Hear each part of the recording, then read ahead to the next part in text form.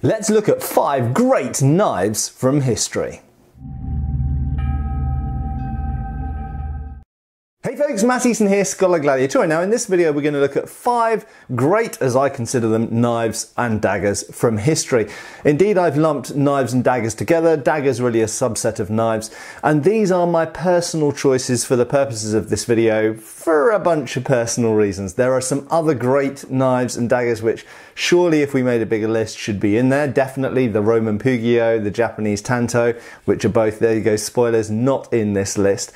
But nevertheless, I've picked on 5 where I have original antique examples that I can show and talk about of knives that I believe that if you're interested in the history of knives, or indeed just in modern knife design as well, if you watch shows like Forged in Fire or anything like that, you should be aware of these knives because they're very important in their time and in their context.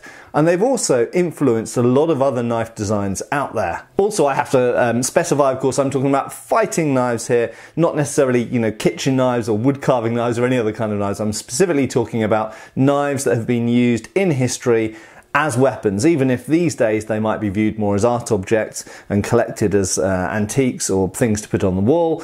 In the past, they had an important part to play in the warfare of the area and period that they come from. As always, I'm very happy to hear your comments underneath this video as well about what knives would you like to see me cover in the future, or what you have preferred to see in this video, in fact. So your feedback and comments are always welcome. Remember, knives are not toys and don't go around harming anybody with them, but they are fascinating, culturally, historically important objects, which is very, very worthwhile that we study and understand the place that they've played in the building of the societies that we live in today. Before I go on, I want to mention a game to you who are the sponsors for this video, and it's a game that features lots of weapons, including knives and daggers, swords, bows, spears, everything like that. And our kind sponsors for this video are Raid Shadow Legends. Raid is a turn-based fantasy combat game where you get to develop your champions, pick their armor, pick their weapons, make them tougher, and make the ultimate team to win. Now, it's no coincidence that I'm holding a Wakizashi because Raid have just introduced an amazing new faction that I'm actually really excited about, and they look awesome, and they're called the Shadowkin. Remember, Raid's free to download, free to play, and you can use my links below to download it yourself right now for either your mobile phone or your PC. As you can see, the Shadowkin are heavily influenced by medieval Japan, along with a load more Eastern Asian influence. They've got nimble ninjas, sharp samurai, ominous oni, and a whole load of mythical badasses. These guys are shrouded in mystery. No one's heard from them for hundreds of years until just a few months ago when they revealed themselves as allied with the dwarves in the Nyresian Union. And why now? They've only just arrived, so get ready to meet the new members as they arrive in the game. Are they good? Are they bad? Why have they returned? Here's probably my favourite character in the new Shadowkin, and his name's Jintoro, and he's got awesome samurai armour with really cool helmet up there, Kabuto, and he seems to have a Odashi sword with spiky bits on it. As you guys know, what I love most about playing this game is the person versus person battles in the arena, where you can actually use some tactics, especially your special attacks, how you order them up to really frag the enemy in the quickest time possible. There are boosted summons at the moment, so I'm going to summon some new champions with some shards I've got saved up. So what's new in Raid? Well, it's their anniversary. Raid's just hit their 2nd anniversary with a load of anniversary events and tournaments going on right now. If you move quick, you'll still be able to catch some of those special events and get your hands on some free gifts and rewards. The schedule's absolutely jam-packed until the middle of April, with insane anniversary events and tournaments with anniversary-sized prizes to win. You may still also be able to get involved in the very first ever clan versus clan tournament and get a chance to compete directly against another clan. On top of that, they've got some huge updates coming later in the month, including a new Doom Tower rotation with 2 tough new bosses. Raid's already huge, and with the whole anniversary event going on, it makes it an absolutely awesome time to get involved, so don't wait. If you want to get a huge head start in Raid, all you have to do is click the link in my description below or the QR code on the screen now. And you'll get your free epic champion, Jotun, who's amazing for the Doom Tower, 100k silver, 50 gems, and 3 ancient shards, so you can summon awesome champions as soon as you get into the game. All this treasure will be waiting for you up here in the inbox. These rewards are only available to new players and only for the next 30 days. You can find me in game as Captain Context, of course, and if you're quick enough you can even join my clan. And it's as easy as that, free to play, free to download, just click on the link or scan the QR code and I will see you in game. So thanks for sticking with me. Now back to the main topic of the video, which are the 5 great fighting knives or daggers from history that I've chosen to feature in this video. So without any further ado, let's get on with number 1. So number 1 is one of the most famous knives from history actually, and it's also one of the most influential. It's been hugely important on influencing the design of modern knives. It's been used in modern fighting knives that are still in use with modern militaries. It's been used in bayonets. I'm sure you can guess it. It's the Bowie knife, or pronounced by many people Bowie knife. I'm not going to get into the pronunciation debate because it is a debate, but many of you will be familiar with the basic setup of what you imagine a Bowie or Bowie knife to look like. But the actual history of them is a little bit more complicated because, of course, Jim Bowie, who's rather famous, and his brother came up with a design of knife that we're not fully certain of the origins of it. Now, it's described in some sources as a butcher's knife, so it could have been something akin to a large carving knife. But one of the most important elements that gets added onto the early ones is a crossguard, and in fact in the modern world, when we're talking about, you know, hunting knives of any kind, field knives, camping knives, this is a very common setup to have a clipped point, single-edged. Sometimes this clipped point might be sharpened with a crossguard, and the grips can come in various different styles. That's maybe not so important. One of the most iconic ones being the coffin grip here. Now, what's interesting and intriguing about these is there's a lot of debate about the origin of these knives. My opinion is that probably the origin comes from various different knives. It probably comes partly from the large carving knife, the medieval knife. In fact, if we look back in medieval art, we can see there are knives which have a clipped point. There are certain types of swords, falchions and langmesser as they're called, which also have clipped points. So the blade shape's nothing new. What's new is perhaps marrying a crossguard on a knife-sized object to something with a clip point, but we also see so-called peasant knives or bandwehr which have a similar setup. So there are other influences as well. So one of those could indeed be the Spanish, or should we say Latin American navaja, which is a particular type of blade which you'll notice has a clipped point, which again, this goes all the way back to medieval knives, but a completely different style of hilt.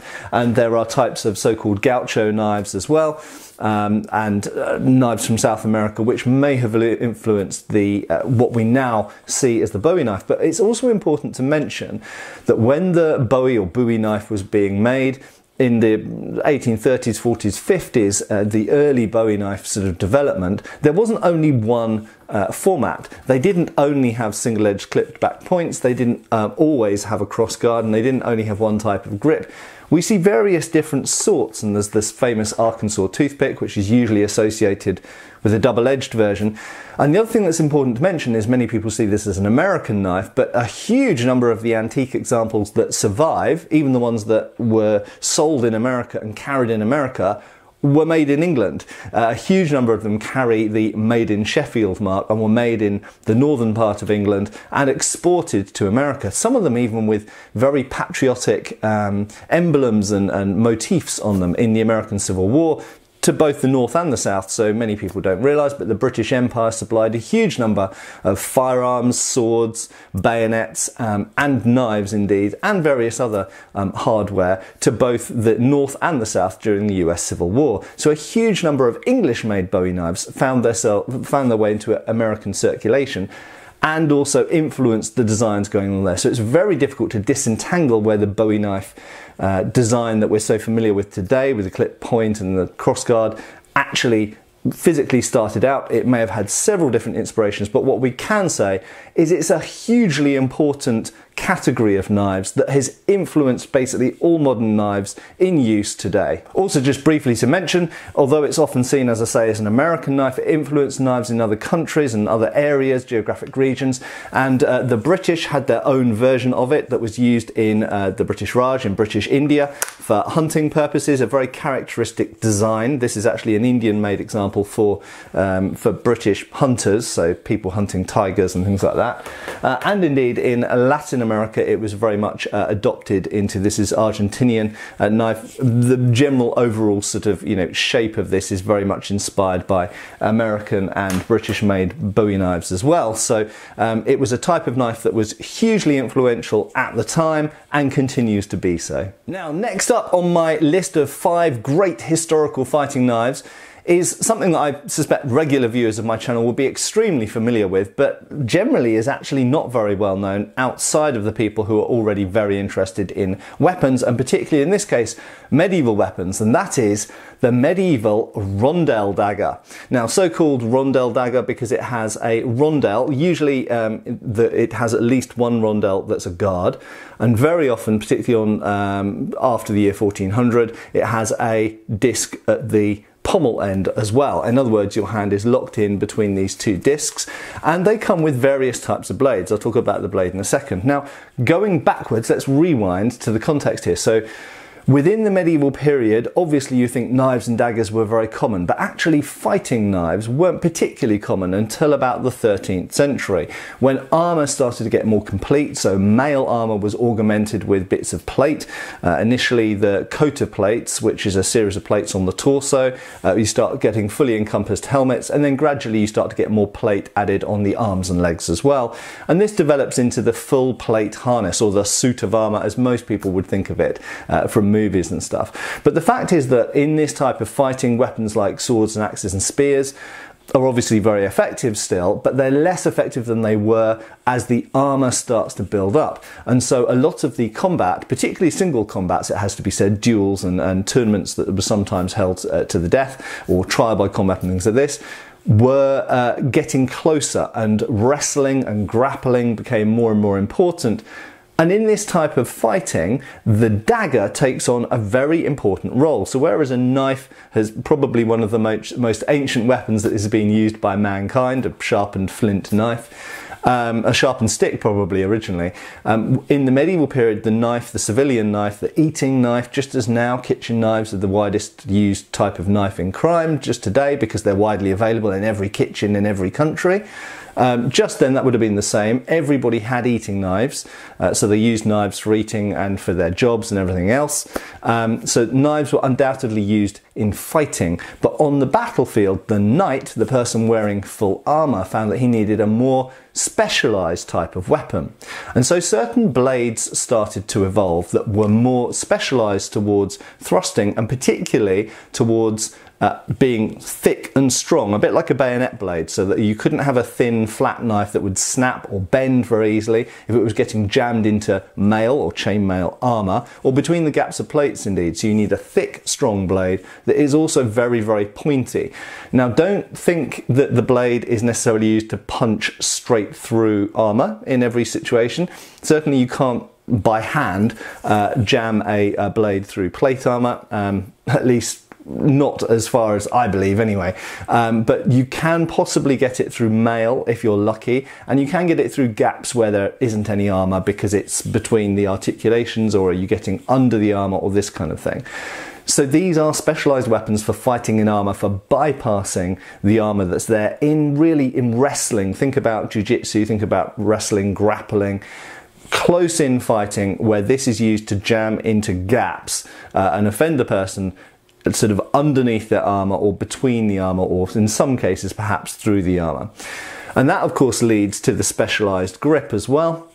This does guard the hand, that is, it is in principle a guard, but it's also there to give you a very, very secure grip and keep your hand where it should be, so there's no risk when you're applying a huge amount of force, there's no risk that your hand's sliding off this grip. But also think about accessing the weapon. Imagine you're a knight in armour and you're seeing through narrow vision slits. You can't necessarily see down to your weapons very easily, and you're wearing gauntlets on your hands maybe. So with this kind of deprivation of senses, both sight and feel, having a grip which is a sure, safe grip. And we see grips like this on modern chisels and other types of tools as well. So it's to keep your hand in place, but it's also to enable you to easily get the hand into place in that split second when you need to pull the dagger out to fight.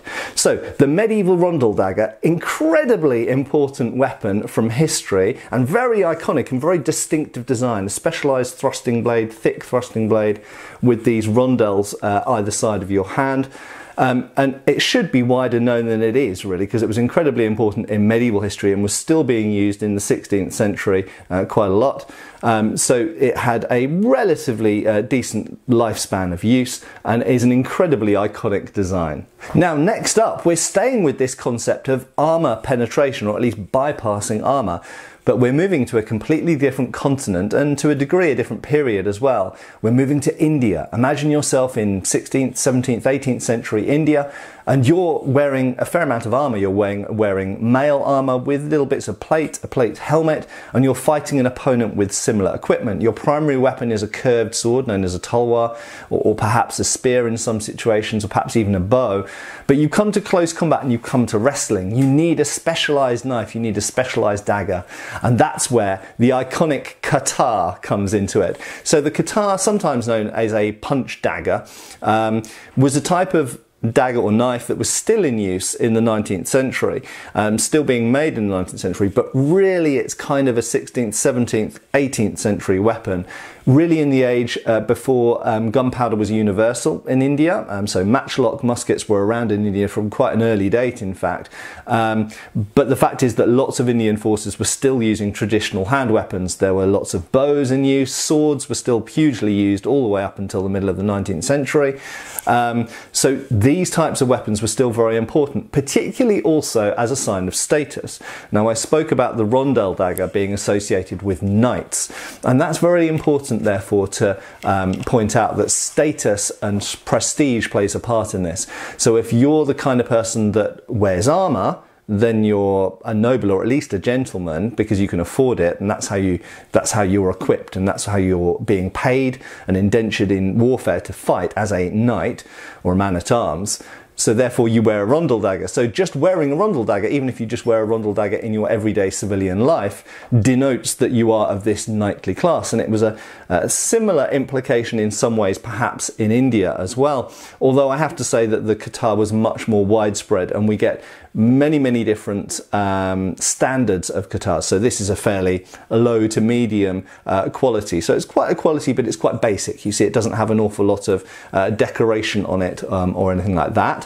We'll talk a bit more about the overall design of this. And incidentally, my hand is probably slightly larger than the original user of this dagger, so I can just about fit all of my fingers in there, but it's a bit more comfortable if I just stick 3 in there, which you can still use it comfortably that way. But if we move to a slightly higher status version of it here, this example actually has a blade made of woots, which is a type of crucible steel that was similar to what was used in the old Viking Ulfbert swords. But woot steel was much higher status. You can see the pattern, it's sometimes known as watered steel. It looks like little ripples all over the surface. And it has the remains of silver decoration on it here, applied in a method that's called koftgari, where you put little scarifications on the surface of the iron or steel, and then you hammer onto the silver or the gold, depending which you're using, into patterns. So this was covered in silver decoration, not very much of which survives now, because this is probably an 18th century example. And the blade is woot. So this is a higher status example. So you could have higher status or lower status examples of katar.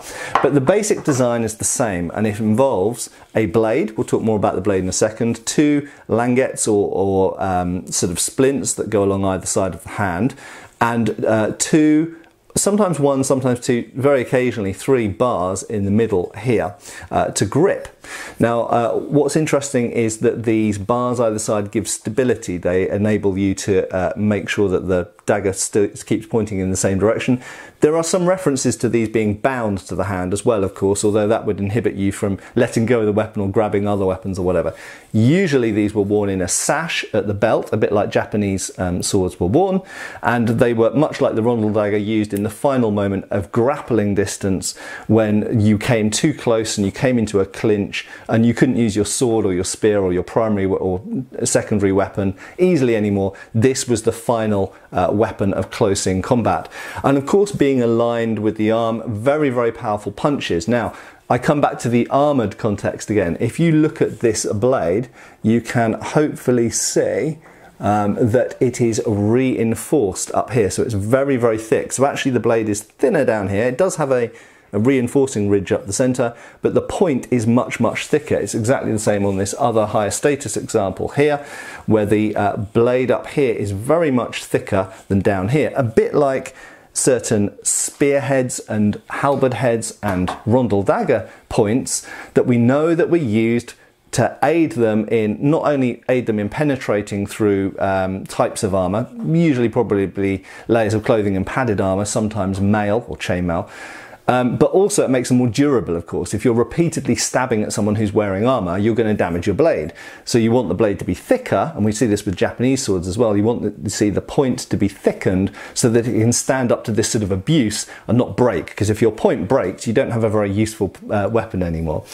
So the Indian katar, very, very distinctive, used for centuries in India, and incredibly iconic. And in fact, it is the symbol used in various different Indian belief systems and organizations as well. So an incredibly iconic Indian weapon that really actually wasn't directly emulated anywhere else. It's distinctively Indian, but used all over that enormous continent by a huge number of people for centuries, presumably very successfully. Now we're going to stay near India for number 4 knife, and in this case we're going to move slightly north to a country that was at some points enemies actually of India and fought with armies from India, and at other times was fighting armies from Persia. But equally it took a certain degree of cultural influence and sort of cross-pollination with both India and with Persia, now known as Iran, incidentally, and that is Afghanistan. So what I'm not going to be talking about here is the very famous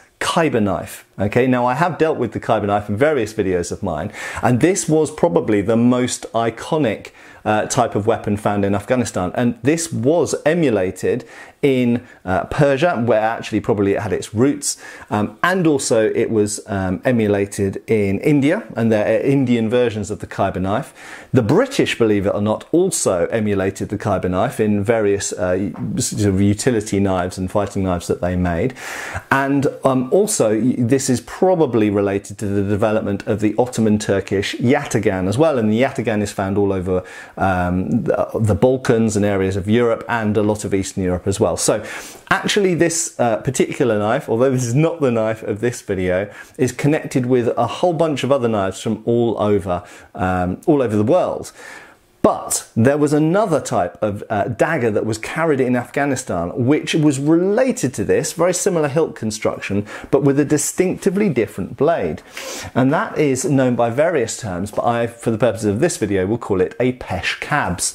Now the pesh kabs is a specialised, very vicious looking pointy dagger, and you can see that the specific style of grip really locks into the hand. It can be held point up and it can be held point down, but you'll see that it has a large butt, so to speak, a large butt or pommel area there, which means that, much like the rondel dagger, if you're trying to access it in the clinch, in the grapple, very, very close range, it's got that nice big butt you can grab hold of and get the point online as quickly as possible when you need to at that very, very close distance. So as mentioned, the hilt construction of the pesh kabs is, as you'll see, very, very similar to the more famous Khyber knife, which incidentally is more correctly known as a chara or chura.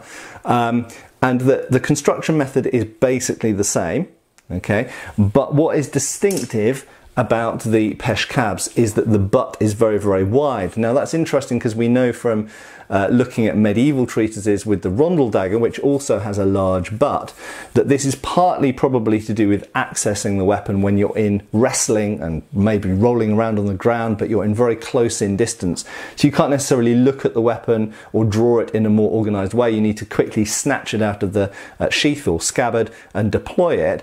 But also we know that particularly with penetration, and we'll talk about the blade design in a second, it also means you can place your other hand on the back in a technique that the Italian fighting master Fiore de Liberi called più fortezza, for applying, or rather this is a principle of applying more force to the back of here. And you can also do it to your arm as well, you don't need to do it to the butt, but there is some artistic implication as well, that this can be sometimes rested against the breastplate and used in that fashion, so it's to add more force to the back. Perhaps that's one theory anyway. Now onto the blade, you can see that this is very definitely sacrificed chopping or cutting potential for needle-like penetration. But there's a more important aspect than just what you can see from this side. So you can see it scoops down here, sharp edge, needle-like point.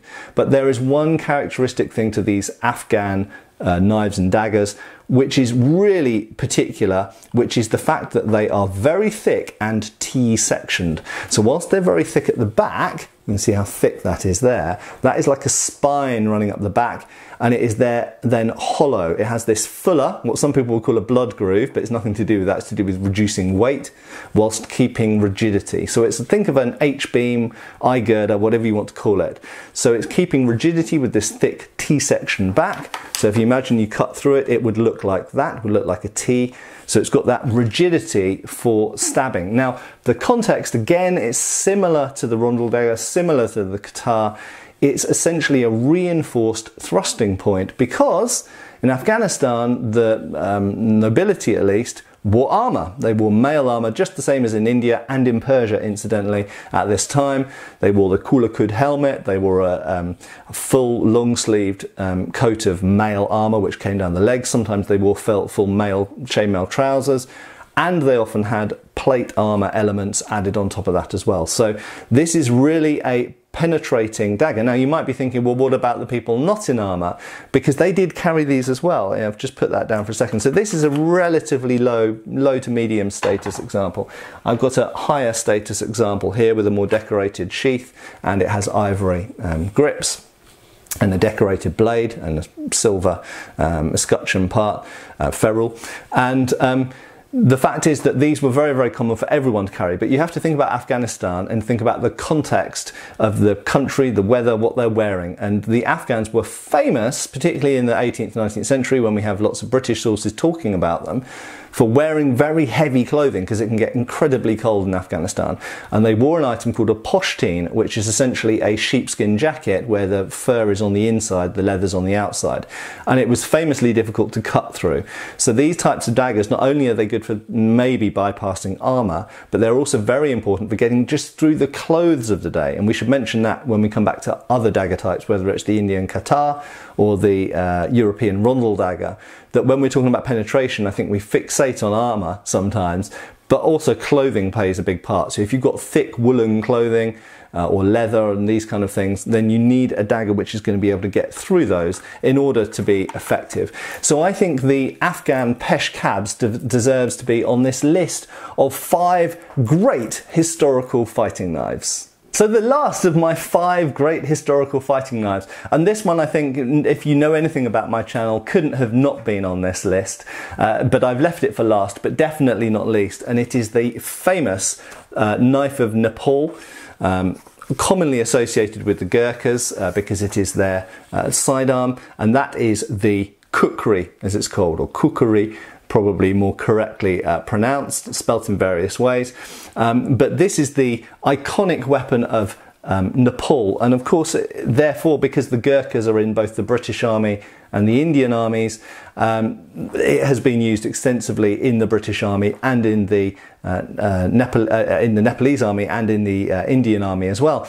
And of course, a lot of people who are interested in World War I and World War II will know all about these knives, because these knives were used by the Gurkhas in both those world wars. They were used, in battle against the Japanese. They were used in Europe against the Germans and the Italians and such like. So it has a very poignant 20th century relevance. But going further back into history, this is like the national emblem pretty much of Nepal, and this weapon was being used certainly by the 16th century.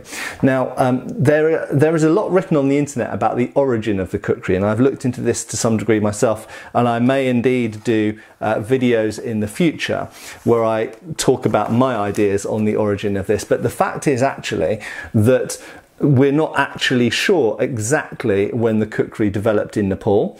Some websites will claim that this has, in fact many books will claim that this has its origins in some of the swords used by Alexander the Great, no less, the so-called kopis, or weapons like the falcata. I think the problem is what we've got here is convergent evolution. We just because a certain blade type works or blade shape works doesn't mean that those two blades necessarily evolved together or in an interrelated way. And I think that's what we have here. The fact is that I think we don't have particularly ancient origins for the kukri in what's now Nepal, but we certainly have medieval origins for it. So in fact, if we look at certain other types of knife and sword being used in India, around let's say 1,000 years ago, we do see probably what were the ancestors of what became the kukri later. Now there are some very peculiar, and I've done lots of videos about the kukri, so I won't go into a huge amount of depth here. Let's just put the sheath aside for a second. There are some, apart from the obvious shape of the blade, there are some other peculiar aspects of the design of the kukri. And I should mention also, the kukri is a fighting knife and is a tool, and it fulfills both. And in fact, the Nepalese did have a sword called the kora, and the kora follows the same principle of having a forwards curved blade. So clearly in Nepal, and I have to say in India before the arrival of the backwards curved blade in the 16th century, they were fans of forwards curved blades, and these are very, very powerful choppers, very, very potent choppers. But these were used and still are used in Nepal for everything from hunting to doing stuff with wood, chopping wood occasionally, and to fighting with. And there are different types of kukris. Not all kukris are the same. Some are clearly more fighting weapons, some are clearly more tools. So they can, and many of them are both. So some peculiarities of the construction of the kukri, apart from the shape. The first thing we have to mention, because it always gets talked about, is that over the years people have come up with many weird and wacky ideas for what this cho notch down here is for. Everything from opening bottles to things to do with horses, to do with throwing as a site for throwing it, to all sorts of weird and wacky ideas. That also bloodletting as well, but you've got a sharp edge up here. None of these things make sense, but basically it's probably a religious significance. If you want to find out more about that, then just search in my videos for the word kukri. Another peculiar or particular aspect of the kukri's design is that it doesn't have any guard to speak of, but what it does have, certainly on the traditional ones, is you have a rib around the middle of the grip here. And what's interesting is that locks between the two upper and two lower fingers and prevents the hand from being able to slide up. So many of you will know that many knives and daggers have guards on them, and those guards aren't always to protect your hand from the opponent's weapon or anything like that. They're very often there just to prevent your hand from sliding onto the blade during use. So the kukri has thought of a different way of achieving this same goal. Because of the kukri's formidable reputation, particularly in the hands of the Gurkhas, it's been incredibly influential on all sorts of other knives and machete and fighting knives, utilitarian knives, all around the world, even camp knives and tools. So in fact, probably together with the Bowie knife, this has had as much, or certainly, if not maybe as much, it's had a significant, probably second after the Bowie knife, influence on designs of modern knives that are being made today, because of the formidable reputation of its chopping capacity. So the kukri, whether it's the historical kukri or the modern kukri, is an incredibly important historical fighting knife that I think very much deserves to be on this list of 5. So there you go, there were my 5 for this video. Clearly there are dozens of other famous and significant, historically significant and important fighting knives that could have been on this list.